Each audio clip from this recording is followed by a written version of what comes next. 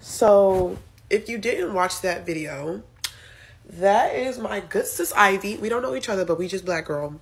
That's my good sis Ivy, and she's at her white coat ceremony, training to become a doctor. And so her caption was a doctor at 20. So proud of you. That A, B, C, and D. Okay, cool. By the way, congratulations, girl. I'm so proud of you.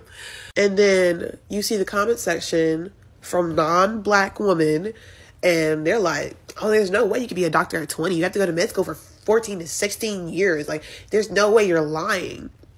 And I'm just like, this just goes to show you that white women and non-black women will go out of their way to try to humble a black woman any chance they get.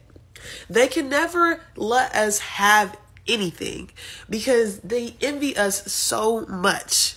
It is like we are incompetent to them, that we are not capable of becoming a doctor at 20. Like, we are not capable of doing great things. And it's an insult more than it is being inquisitive or curious. White women cannot fathom the fact that, oh, wait, maybe there is a black woman who became a doctor at 20.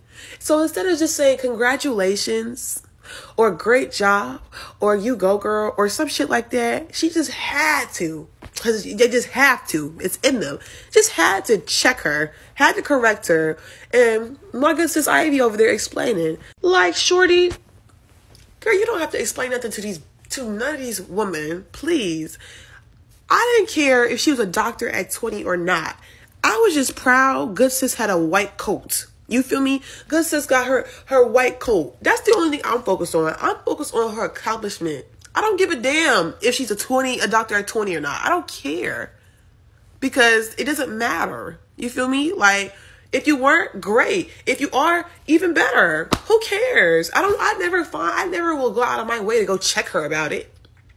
I was thinking the same thing, like, oh, she became a doctor that quick? But I'm never going to go out of my way and check her about it or try to correct her. Like, we, as black women and as black people, we do not have to keep explaining shit to you white people, white women and white men. Y'all do the same thing with, I believe his name is Josh, and his service dogs.